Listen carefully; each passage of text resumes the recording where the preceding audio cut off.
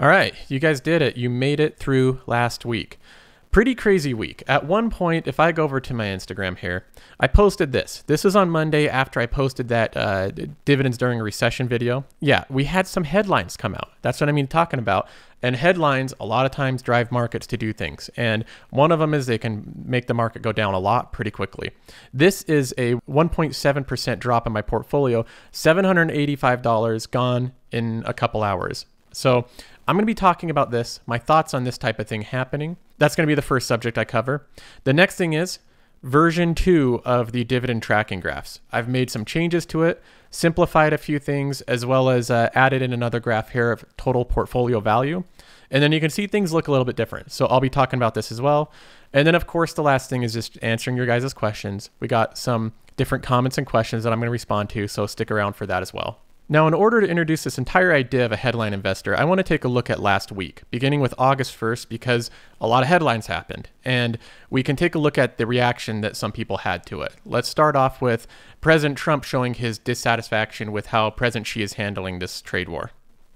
I think President Xi, who's somebody I like a lot, I think he wants to make a deal, but frankly, he's not going fast enough. He said he was going to be buying from our farmers. He didn't do that.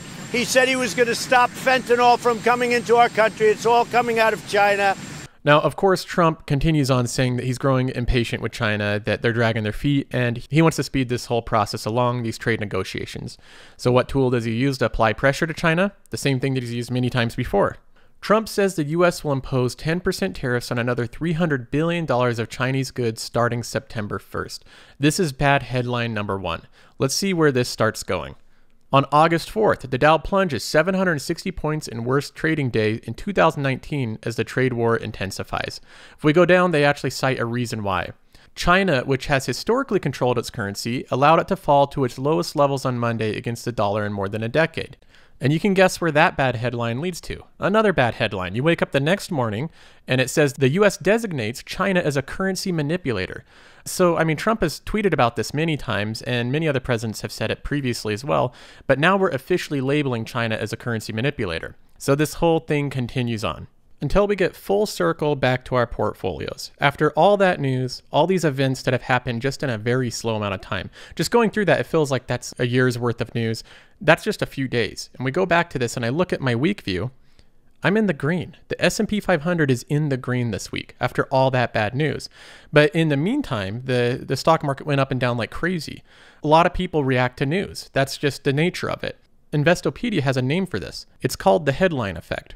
They say, whether it's justified or not, the investing public's reaction to a headline can be very dramatic, such that the public's reaction to bad news in the headlines can be out of proportion when compared with the reaction to good news in the headlines. It goes on and it talks about this effect a lot more and studies it throughout time. But it's pretty much saying this, that any bad news will have these severe swings in the market, these reactions, and it's something you have to get used to. It's not something new either. This effect has been around for a very long time. In fact, I'll go ahead and throw this up on the screen. This is some pages out of the book written by Peter Lynch, who's a legendary investor. It's called Beating the Street. Now, I won't read through all of these because it's a lot of different headlines, but what Peter Lynch did is he tried to recreate the mood, the investor sentiment for the year 1990. This was a year full of really, really bad headlines. Layoffs this time hit professional ranks with unusual force. That's from the Wall Street Journal. How safe is your job? Newsweek. Scraping by, New York Times. The real estate bust, Newsweek.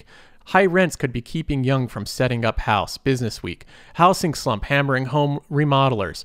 So on and so forth. There's like 24 of them that he lists off here. This is bad headline after bad headline. And the point is Peter Lynch wanted to show that if you pay attention to these headlines, it's not going to serve you that well.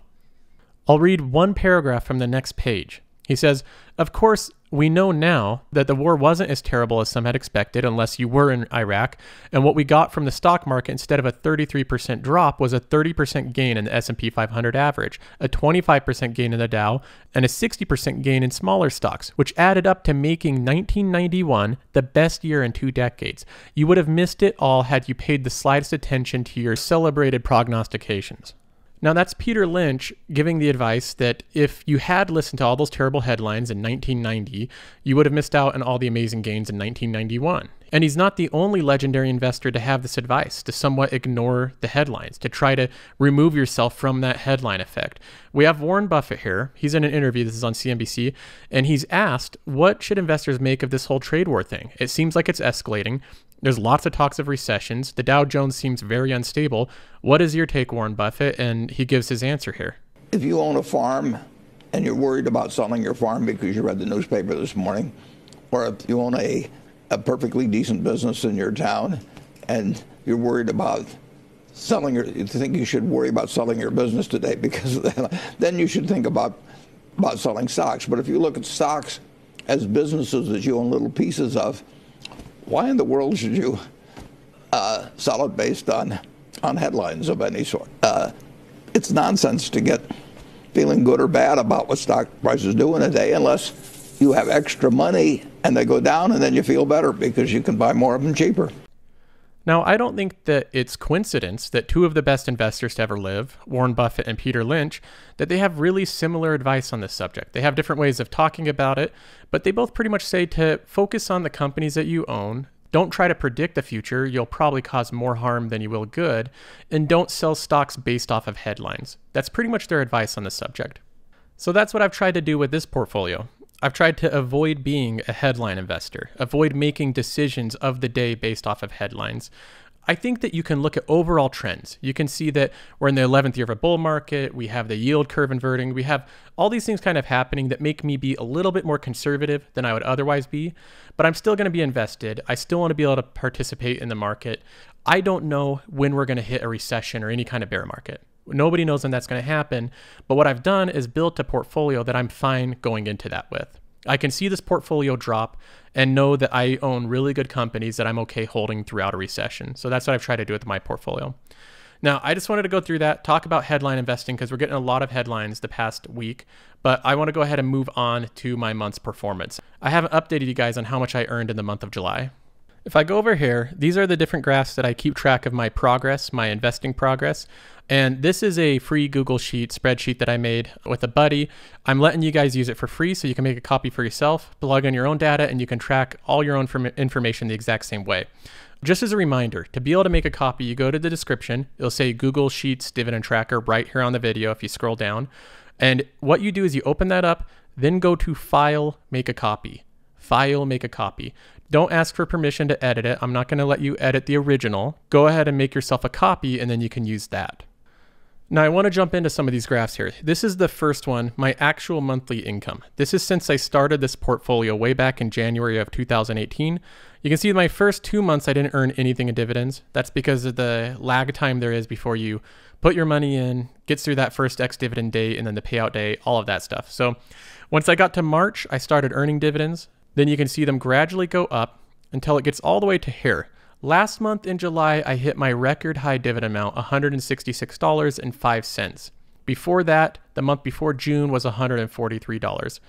So that's 2 pretty good months in a row. If I scroll over here, I can actually see my average monthly dividend, and you can see the actual income graphed over that. So these blue bars here, these are my averages, and then on top of it is my actual. So last month was 166, but my average, which shows up in this asterisk here, this one shows you the current month, is $152. So right now, my portfolio on average is generating $152 a month. That's what this Google spreadsheet is telling me.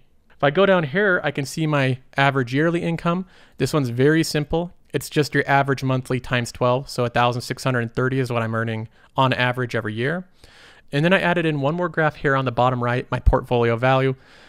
I debated whether to add this one in or not, but I thought it is a really motivating thing to see your portfolio grow over time. So month to month, it continues to go up. It's pretty linear right now because I just consistently add money to it every month. But as this portfolio grows in value, the money I'm adding is a smaller portion of the overall portfolio value here. And eventually it's going to get to the point where my contributions aren't affecting it quite as much. So we'll see it be a little bit more jagged here. So that's the basics of it. I have these 4 different graphs. I think they're all really good indicators. I have my average monthly income, average yearly income, my overall portfolio value, and then my actual monthly income going up and down. And I think it's pretty awesome to be able to track these things. This is exactly how I like to see it. So you guys, again, this is free. You can use it if you want to. You don't have to use it if you don't want to. If you want to build different graphs based off of this information, you can do that too. Lots of cool things you can do with this. So I changed this here so you can easily update the sheet. And then we made some adjustments to the formula to make it a little bit better for different portfolios that get paid out at different times. So like I said, I'll go ahead and link this in the description and you guys can have fun, give me feedback on it. I guess we'll keep improving it over time and see what happens with it. Okay, so I'm going to move on to questions, and I want to preface this first question that I got. After I did my last video doing that comparison chart of market cap to dividend payments, it showed that a lot of people have a fundamental misunderstanding of how dividend yield works, how dividend payments work. I got a lot of questions that showed that people don't grasp this subject. So if you're new to dividend investing, if you're somewhat researching about this and learning about this, please listen to this first question. I really want to get this cleared up. I'll go through and read a couple of the comments left on that video. Adam says, Joseph, isn't it incorrect to say that dividends remain the same as if the stock price goes down and the dividend amount paid reduces also? So if the share price falls 50%, so does your dividend payment. Trading with James says, stating that dividends remain the same or go up for the most part is a little misleading because yes, you're still getting payments. However, 3% on $50 isn't the same as 3% on $100. The percentage is the same, but the payments are very different. Just feels like people won't understand this. Smooth 1330 says, if your portfolio is cut in half, wouldn't your dividend income also get cut in half since the dividend is based off the stock value? That last one there, he asked the question in the most clear way. He's saying, if my portfolio value were to drop 50%, wouldn't my dividend payments drop 50% because a dividend is based off of the portfolio value? That is totally erroneous. So I'm not trying to pick on you guys. This is a super common thing that I see new investors fall into. Dividend payments are not based off of the market cap. They are a set dollar amount. In fact, let me go to the drawboard to illustrate this. Let's take a company like Apple. And for the sake of math, to keep things simple, these aren't real numbers, but let's say that Apple decides it's going to pay a $3 dividend. So they pay out $3 per share per year. And let's say that the share price conveniently right now is $100 per share. So we have a share price of $100 on top. We have the $3 dividend on bottom. That would make the current yield of this stock 3%. That would be the current dividend yield. This is where people get confused about this. Apple does not set a 3% dividend yield. All that is a calculation based off of the amount they did set, this $3, and their share price. But as their share price ebbs and flows, as it goes up and down every single day, this dividend yield changes. It changes from 3% to 3.5 to 2.5 or whatever. In fact, if we go into, let's say we go into a recession and Apple's share price gets cut in half. So now we have a share price of $50 per share. How much is Apple going to pay you per share? They're going to pay $3 per share unless they decide themselves to cut the dividend. The dividend is not a set yield. That is simply the calculation based off of the current share price. If the share price goes down, the dividend yield go up. So a $3 dividend a year on a $50 price is going to be a 6% yield. So you can see a lot of people get this confused. They think that a company like sets a dividend percentage and then you get paid out whatever percentage that is. That's not how it works. A company sets a specific dollar amount that they pay out per year, and they pay it out quarterly. And whatever the current price of the share is determines this dividend yield. The dividend yield changes all the time. That's why a lot of investors, if there's temporary drops in prices, you can pick shares up for better values and get that 6% yield. Then when it goes back up to $100 per share, it'll be back at that 3% yield. That's called yield on cost. So don't get confused about this. Know that if my portfolio were to drop 50% in value and none of the companies actively cut their dividends, I would still maintain that $160 a month income. I'd still maintain the exact same income I have right now. The companies would have to actively cut their dividend for my income to go down. So I just wanted to clear that up for you guys because I know that there's some people that are still confused by that. Okay, so let me move on to the next question. It says, hello, I just found your YouTube channel and I've watched a bunch of your videos. I'm really new to dividend investing and would like to get your opinion. I have been using Robinhood to buy dividend stocks and I'm not sure if this is the way to go. I noticed you used M1 and would like to know if that is a better option. I know M1 allows you to purchase partial shares, which is a huge bonus. I just would like to know your opinion if I should move my $100 off of Robinhood to M1. I also use Acorns and Betterment and would like to know the difference between all three of these. Thanks so much.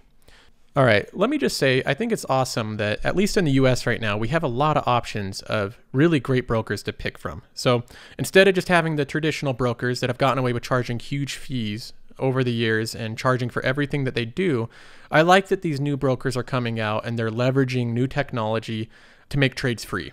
And that's already been shown to bring down the price of trades all across the board. I think it's similar to what ETFs have done to mutual funds. Mutual funds, you used to have to buy these actively managed funds and pay like 1 to 1.5% management fees. And now you have ETFs that are a tenth of the cost. They're 0.2%, 0.3% for ETFs. So I see these new brokers like M1 and Robinhood, they're doing the same thing to the traditional ones. As these ones grow and get bigger and bigger, they're going to put downward pricing pressure on those more traditional brokers. So I think that's a really cool thing. Now, having said that, between Robinhood and M1, it really depends on what style of investing you're doing. The biggest benefit of Robinhood is that you can buy and sell stocks anytime. Anytime that you want, you can put in an order. Within 5 minutes, it's going to be purchased or sold. With M1, there's one trading window a day. So M1 is not the platform to use if you anticipate wanting to do a lot of intraday buying and selling. If you want to buy stock in the morning and sell it a couple hours later, and then buy stock in the evening, sell it, the next morning. If you're trying to do that where you buy and sell very frequently, if you want to do day trading or things like that, then M1 is not the broker to use.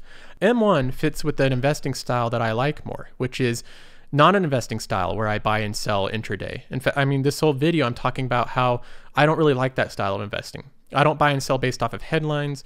I'm not going to be buying and selling all the time really frequently. I think M1 has some pretty big benefits. Like you mentioned, it has fractional shares. Another thing is it has a pretty awesome system for organizing your portfolio. You might have noticed how mine's broken up into different sectors. I picked out my individual holdings in those, and then it keeps it in balance. It puts all the cash flow and dividends into the underweight holdings and keeps it in balance there. So that's probably the biggest benefits of M1. Another thing that I like about M1 is that it has retirement account support, so I can put my Roth IRA in there as well. Makes it really convenient. So you just have to decide, which one you enjoy using best. This strategy of dividend growth investing can be done on any broker. You can do it on Schwab, you can do it on Vanguard, you can do it on Robinhood. The only brokers you probably can't do this strategy on are just strictly robo-advisors. Like you can't do it on Acorns, you can't do it on Betterment because they don't allow any flexibility in their portfolios. They're just templated portfolios that you have to use. So Robinhood, you can still do a dividend growth investing strategy. You're just going to be limited by those full share prices. So with $100, you could sell it and move it over to M1. I like using my M1 account. You can see how it functions. You can see how your Robinhood functions and decide for yourself which one you want to use. To be quite frank though, at the very beginning, I don't think what broker you're using is going to be the biggest factor in how successful you are. It's going to be your budgeting. It's going to be how much you deposit. That's going to be a way bigger factor in how successful you are. So as far as a broker, it's going to be largely your preference. I prefer M1. Other people might prefer Robinhood, or they might stick with their Vanguard account. All of that's good. It's whatever one works best for you. All right, John says, "Hi Joseph, love your videos. I'm 67 years old with a nest egg in an Edward Jones account and also some in Robinhood. Thinking of moving everything gradually to M1 for dividend investing and keeping 30,000 around to just trade in Robinhood for fun. I signed up with M1 and put 3,000 in it to kick the tires. I really love it and the dividend strategy. I started out with 9 pies. My 3,000 is currently, after a couple days, showing a balance of now $3,023. And on my holding screen, it shows that it has a gain of 0.78%, which is accurate. But on the home screen, it shows it as money weighted value of 1.29%. Could you explain this in one of your videos in plain English? I've looked it up in Investopedia and it just ended up scratching my head. It appears that the larger figure makes it look like you are doing better than you actually are. Keep up the good work. Love your videos. God bless." All right, John, so you ask a good question. This is a really popular one. There's actually quite a bit of debate about this. A lot of people want to see their return in specific ways. I'll go ahead and I'll explain what money-weighted return is. So if we go here, we have the formula of money-weighted return. And I think it's crystal clear. I don't know how it can get much more clear than this. Okay, I'm only joking. If you're just watching this, it's an extremely complex formula. I don't know how anybody could really figure this out by looking at it. But regardless, I've looked at what this does and studied about it. Money-weighted return is often referred to as personal return because unlike a simple return, where you just take the dollar amount of gain, you look into what percentage that is of the amount that you've contributed, and that factors in return. With simple return, my actual percentage return would be about 10%, somewhere around there. That would be the simple weighted return.